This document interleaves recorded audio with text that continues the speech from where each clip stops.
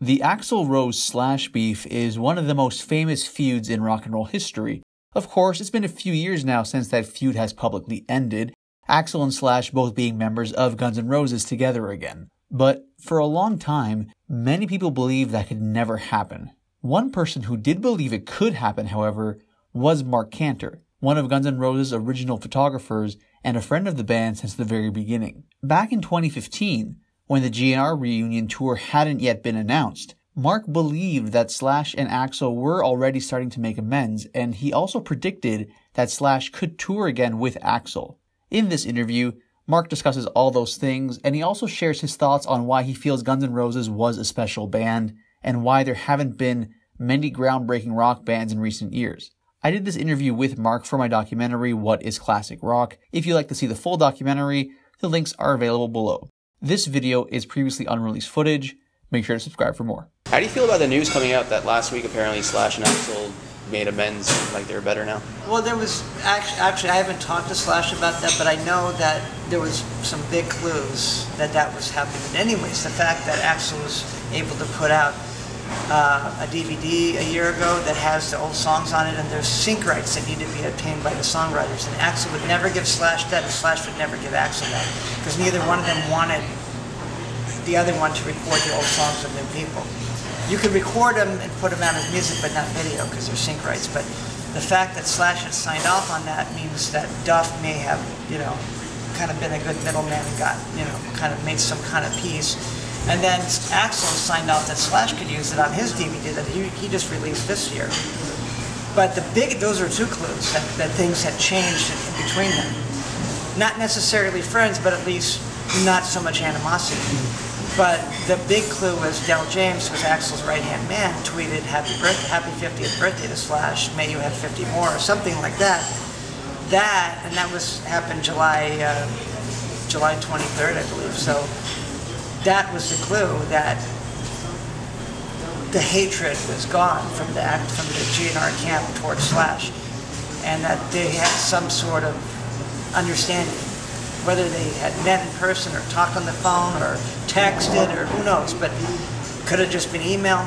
It doesn't matter. Whatever it was, the animosity had diminished. And they might not be friends, like we're going to dinner, let's go bowling or whatever, but at least that barrier of that Berlin Wall, or whatever you want to call it, is broken. So, whether or not they're hanging out and having barbecues, that's a whole other issue. But it's a very good sign for the future for many different reasons. It means they can now celebrate the children they made together. You don't see much coming out. You don't see DVDs coming out. You don't see box sets of, Appetite for Destruction 25th year remix, or not remix, but something with extras, outtakes, whatever you want to call it, different mix, completely different mixes of songs with different fun parts to it. Now you might see something like that because they have an understanding and maybe they could work with that. Whether or not there's going to be a reunion, I think someday Slash will be on stage with Axl. Slash is someone that I never thought would have been sober. In fact, I didn't even think he'd be alive at this point in his life. So the fact that he has kids and he's a good father and he's sober, what keeps him sober is the fact that he can create music and then tour on it. Create music and then tour on it. He needs to be working 365 days a year, basically. And there's no way that he can do that with Guns N' Roses, no matter what. Because Guns N' Roses is not a 365-day band. Slash will create new music every single year and tour. What made Guns N' Roses so special when they first started out is there were 5 guys from 5 different, basically from good music. They grew up in the 60s and 70s, good music. Different parts of it, like Duff was the punk rocker, he was the kind of Rolling Stones, Hanoi Rocks guy. Slash was the blues, hard rock guy. Steven had some funk, and Axl was just a drop of everything. So it was a good mix. And what actually made them so good is because they all needed each other to accomplish something great. And they all complemented it. Slash started a song, the rest of the band jumped on it and finished it. Izzy started a song, Slash jumped on it and changed it. So they all needed each other to, they couldn't accomplish what they accomplished without each other. And they also had, they are, in my opinion, the last rock and roll band with an image. An image meaning that you would go out and maybe go to a poster shop one night and see a poster and buy a poster for your wall, like we did in the 70s with Zeppelin and Aerosmith and, Van Halen. There was always something, about that poster that made you, there was an image in there in the poster. And all the guys in Guns N' Roses just radiated with image and attitude. And so it was basically songwriting, ability, guitar playing, guitar sound, image, and collaboration. I think in 1985, rock and roll needed a kick in the ass, and Guns N' Roses came and did it. There was nothing going on in 1985 as far as bands that were coming out. Guns N' Roses influenced bands to look like them. They just couldn't sound like them, but at least they tried and they looked like them.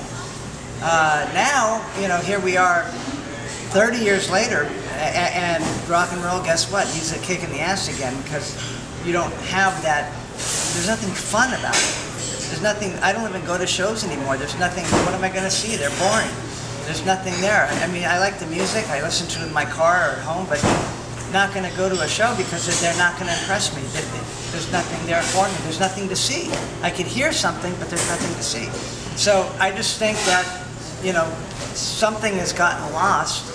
I'm not quite sure what or why, but they say Kurt Cobain killed the rock star, but that's not true. Kurt Cobain at least had an attitude, and he had an image, even though it wasn't what the images were before he came. He created something, he changed the way he dressed in street clothes, but still looked rock and roll.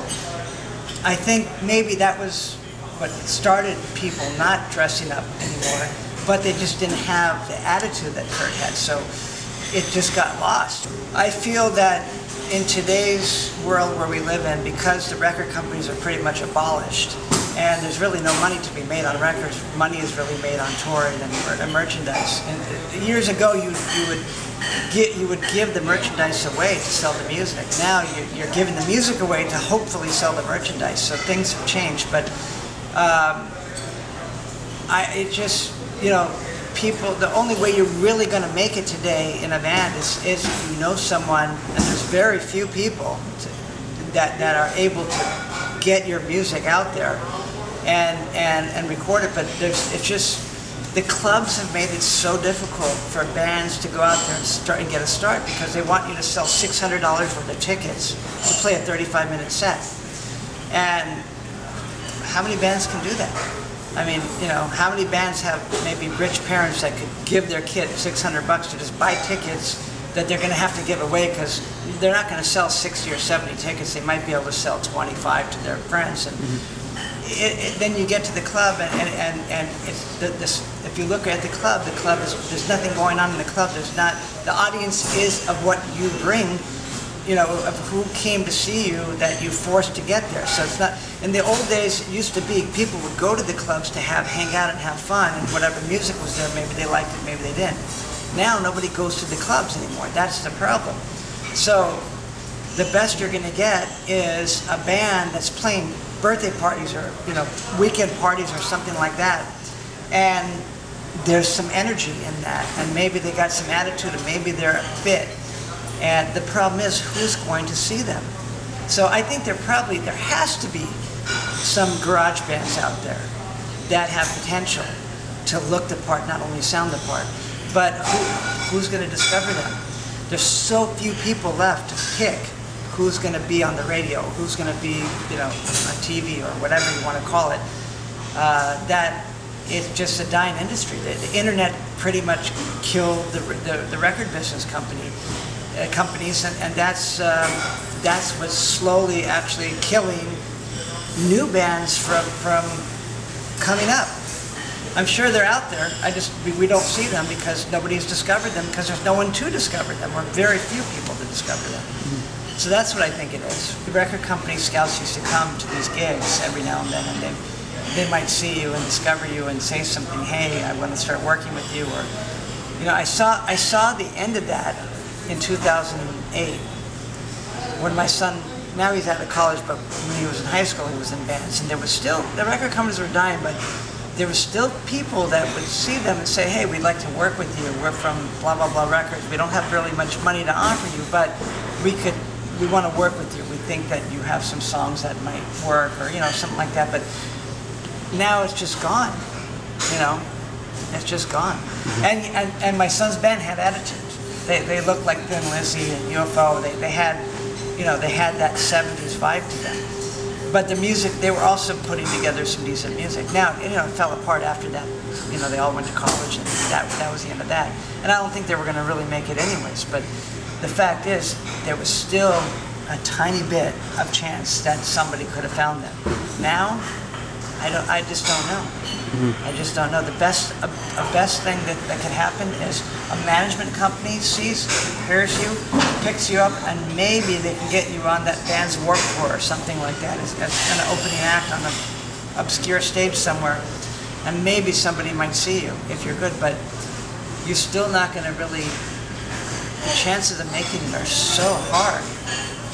You would think it'd be easier because of the internet, that you can get your, you know, I remember when MySpace was around and you could put your music on MySpace. Facebook somehow never really worked in that way. MySpace seemed like more for bands. I know people can put videos on Facebook, but it just didn't, MySpace you can click and hear the song. There was all kinds of, you know, you could hear the audio. You would think that with the internet you can get your music out there. You can actually probably put your music on iTunes, but the problem is, who's going to find it? There's nobody to promote it, and that's the problem. People still believe in the power of rock and roll music. Hey, thanks for watching. My name is Daniel Sarkisian. I'm an independent filmmaker from Toronto.